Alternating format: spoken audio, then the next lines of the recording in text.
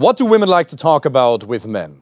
Well, it really doesn't matter what women like to talk about with men. What matters is, what do you like to talk about on a date with a lady? If you're a man who's quite advanced in his career or his business, or you have some nerdy fitness hobbies, perhaps you like playing the piano, maybe you're into martial arts, jiu-jitsu, whatever your particular hobby is. The question is, what do you like to talk about? What makes you feel alive? That's exactly what you should be talking about. Now, obviously this goes deeper, and the content of your words in a dating context matters, especially when it comes to building a man-to-woman connection. But starting to ask yourself, what should I talk about on a date so that women like me? That's the wrong approach. You don't need to get women to like you. You need to get one particular woman out of all the women in the world to fall absolutely head over heels in love with you. Because most men communicate like lukewarm water, don't they? And what you should be doing instead is, you should be like Moses parting the Red Sea. Most men, they're too afraid to disagree. They're too afraid to state a controversial opinion. But you have to understand that she wants to be with a man. Women are attracted to masculine energy. And that has nothing to do with being a dickhead. That doesn't mean you can't be nice. Yes, you should be nice. Yes, you should be kind and masculine. So much of life is way more about being and than or. It's not that I'm going to be a nice guy or I'm going to be masculine. No, you're going to be masculine and you can be nice.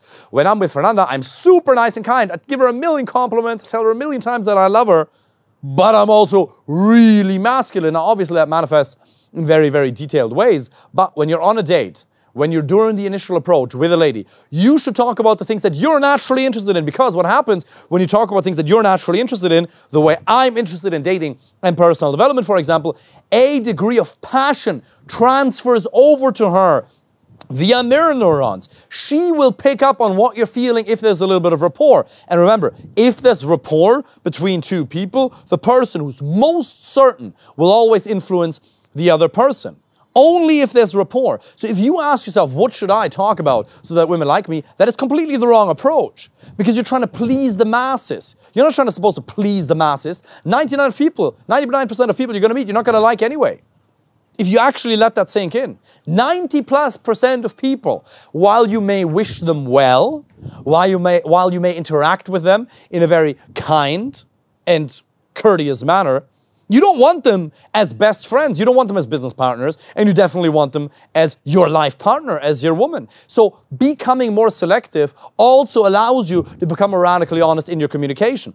Being more radically honest in your communication and thereby polarizing is a very powerful way, especially, it's a very powerful tool, especially if you talk about the things you're genuinely interested in. If you're into finance, if you're into business, if you're into law, if you're into personal development, and she genuinely does not give a fuck about it, well, she probably isn't right for you.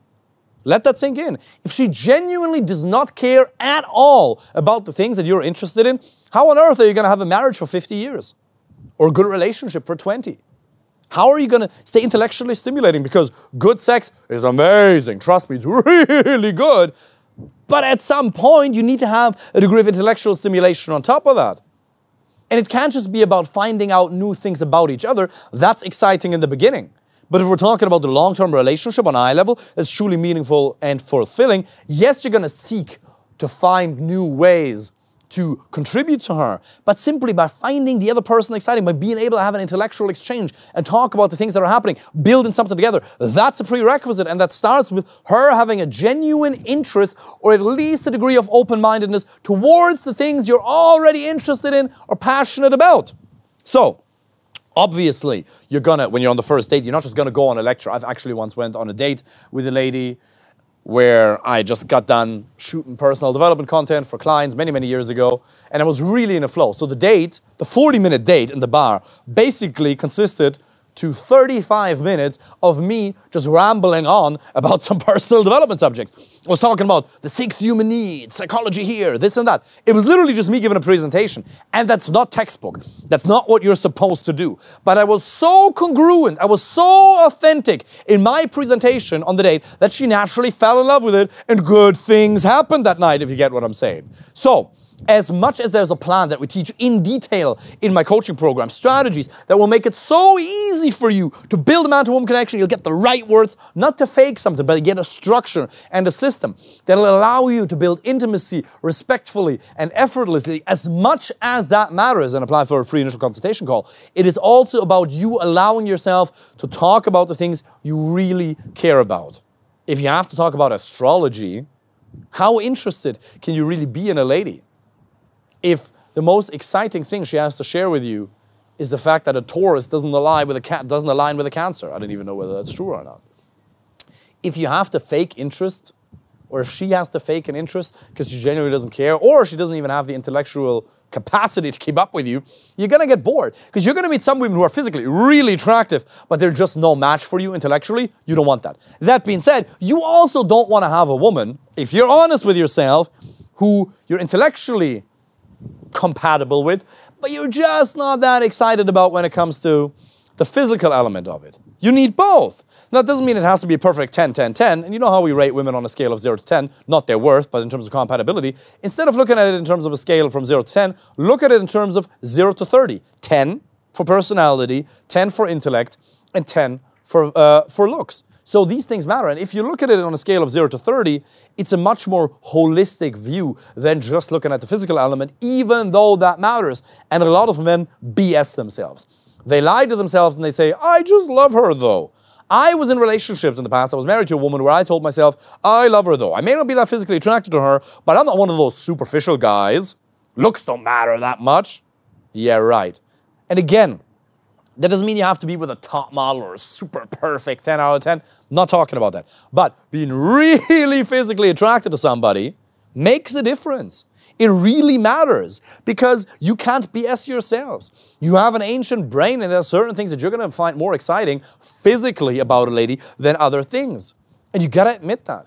So this whole component, this thing that I'm talking about in these YouTube videos on end, at length, radical honesty, being unashamedly, being unapologetic, and still that doesn't mean that you're not calibrated. Obviously, you're not just going to go on a rant. If she wants to talk about something, genuinely you're going to show interest in her.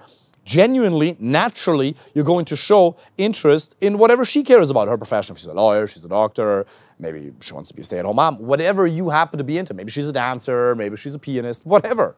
Obviously, you will naturally be interested in that, but the types of people who come to me, the types of men who become my clients, they don't lack kindness, they don't lack niceness, they don't even lack a natural curiosity for whatever's going on in her life. What you lack is storytelling abilities, being able to communicate your personality authentically and effectively, because remember, you've already done 95% of the work.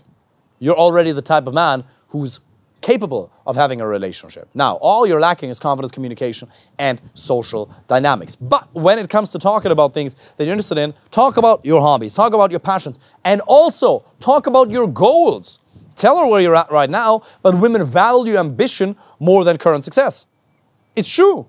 Obviously, current success is absolutely exciting, but no woman wants to be with a man who's successful but lets himself go, be that physically or in other ways. That doesn't mean that he can't be fat and have an amazing relationship. I've had plenty of fat clients in the past who were successful. That's not the issue. But obviously, you want to work on yourself. A woman wants to be with a man who works on himself, who understands that the best is yet to come. Tomorrow is going to be better than today. And you need a compelling future. If you feel like you're stagnating a little bit, that you're not as excited and passionate about life as you once were, it's because you're not making progress towards a compelling vision of the future. You need an ideal that's worth working towards. And part of that is relationships. Maybe most of the areas in your life are going really well. But the last missing piece of the puzzle is an amazing woman and having that woman by your side. Amazing. But let me tell you something, what happens to my clients, they get that lady and they're in an amazing and fulfilling relationship, and at some point there's a degree of normacy, and then what happens? Okay, well now I gotta go and shift and gotta keep going with my career, gotta keep going with my business. You're never gonna stop working on yourself. You're never gonna stop pursuing goals and contributing. And if you're at a point in your life where your basic needs are met, you're doing well financially, your health is taken care of, well, what are you gonna do? You're gonna find ways to contribute to other people's lives. Obviously, you're gonna wanna keep growing for the sake of growing as a person and becoming more of who you can be, but it's also about looking for ways to enhance the lives of other people. That's what it is. What's life about? Making yourself feel as good as possible, having as much happiness and meaning in your own life, and helping other people have as much happiness and meaning in their lives. It's about reducing as much unnecessary suffering as possible and contributing to as much happiness as possible. That's what this game is. And when I say happiness, I don't mean drinking a lot of alcohol and sugar and cigars. It's not about short-term pleasures, even though that can matter as well, but it's about meaning and fulfillment and connection. Yes, if you're a little bit bored and you're looking for new things to do, well, look at where people are suffering. So this whole dating and relationship thing for me is absolutely fun. I get to talk to very ambitious, successful, young or really old men and anything and everything in between about their dating and relationship life. I get to have very interesting and intimate conversations with them, move them forward towards their relationship goals and help them achieve them. So obviously that's very, very fun. But it's not just fun. It's also really, really meaningful, because what happens when we don't take these things serious is we settle for somebody. You're not going to be alone forever. What's going to happen is you will settle for somebody. And then you're going to end up in a relationship where you're pussy whipped, where you can't communicate your needs authentically and effectively, and you'll either become the slave or the tyrant. Most of the clients who come to me, they have the habit of becoming the slave in the relationship. And that doesn't help you or her. You're not supposed to be the tyrant either. You're supposed to treat her extraordinarily well, but you want to have a relationship on eye level. But you can only do that if you really take this serious and you develop your communication skills to an extent where you have choice. So there's so much suffering. So many women have their own suffering, for sure, but men really suffer in this area. So it makes me feel amazing to see clients end up in relationships all the time. We get invited to weddings, babies are being born. It is so beautiful. Last night, I was watching Chuck with Fernanda. Beautiful television show, by the way. I'm not sure if beautiful is the perfect word, but it's funny. I think it's actually an amazing television show. It came out in 2007. It's about this nerd herd guy, a nerdy dude who works in a supermarket in the tech section. And then he becomes a spy by accident. It's a really cool story. I don't want to, not jinx it, I don't want to spoil it for you. But it's on Amazon Prime. You can look it up. It's a fantastic television show because it's really funny and there's a little bit of a thrill to it. And the characters develop in a really, really awesome way over time. So Fernando and I, we take like an hour and a half, maybe an hour. Sometimes only 30 minutes. Sometimes I don't get to do it. But we try to take like an hour, 2 hours, several times a week to watch that.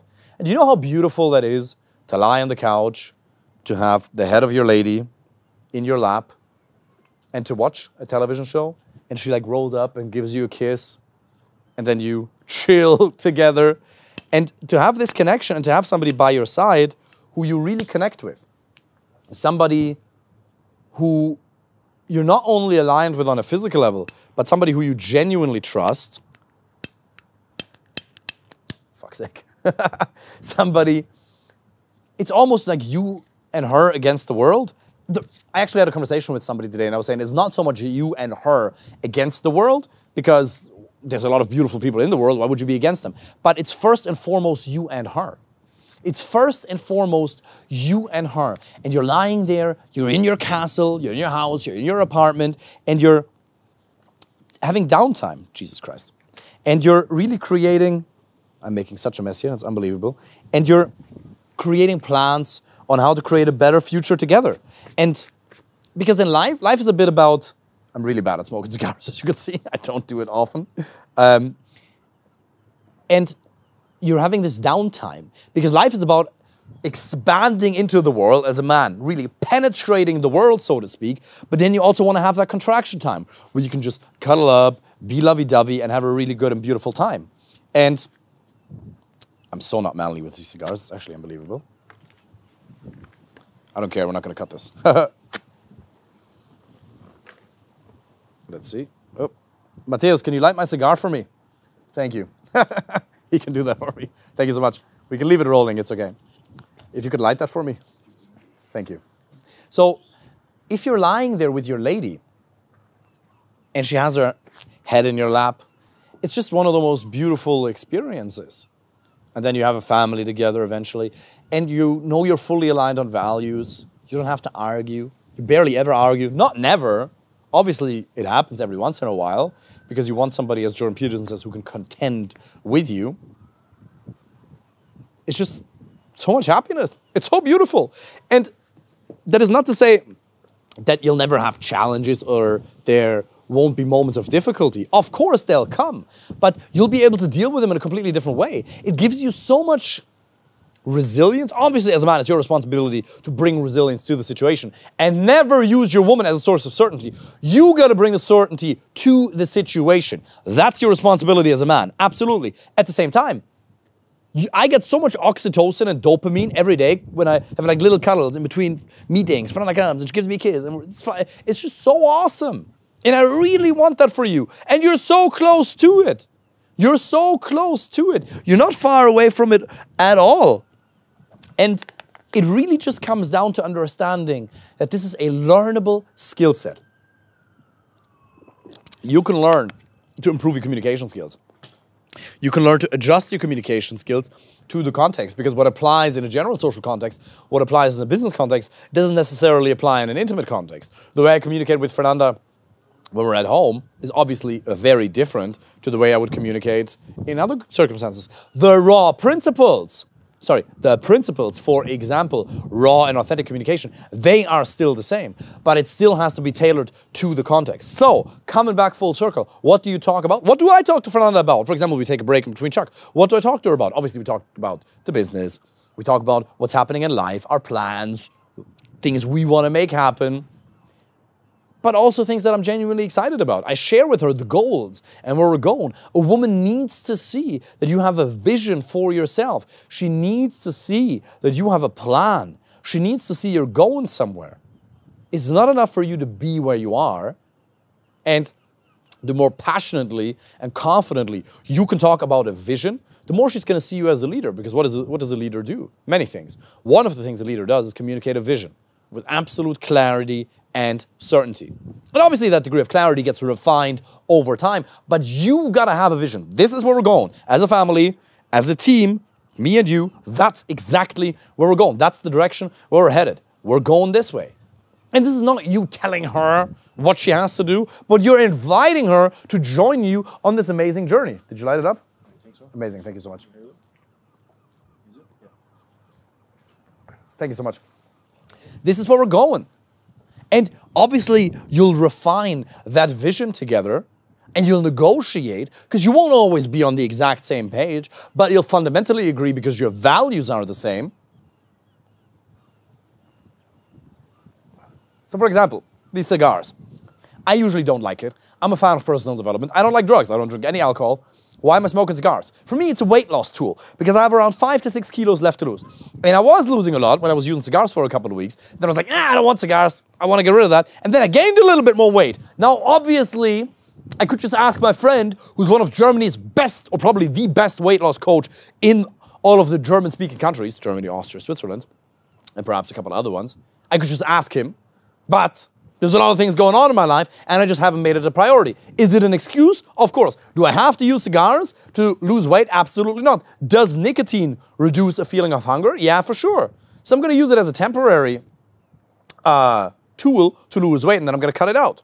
100%. Because if I have to choose, and it's a false dichotomy, I'm fully aware of it. If I have to choose between having 5 kilos too much, and not even that much, just a little bit, or just smoking a couple of cigars, I'm going to do this. Because it's a nice experience, it's fun, it's intellectually stimulating. Peter Attia, I believe is his name. He talks about the benefits of nicotine. Obviously, the smoke is not great for you, right?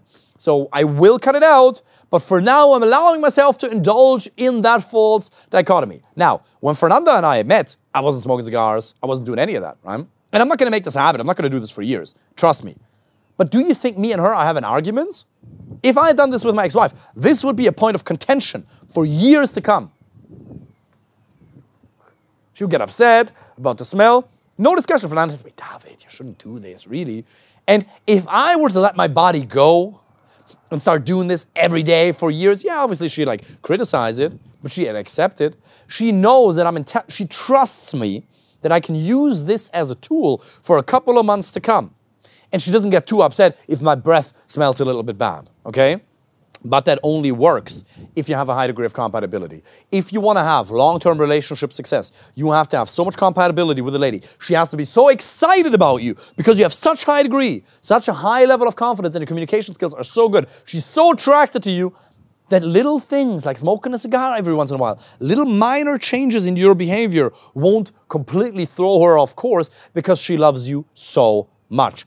If you want me to help you with that personally, Apply for a free initial consultation call. I've now been able to do this with men from 30 countries. Can you do this by yourself? Yeah, but it genuinely might take you 7 to 10 years. You can. Nobody needs a coach, but it will save you so much time. There's things right now that you're not even aware that you're fucking up. I'd love to help you on this journey. It's an utter passion of mine. Talk to you soon. Take care. See.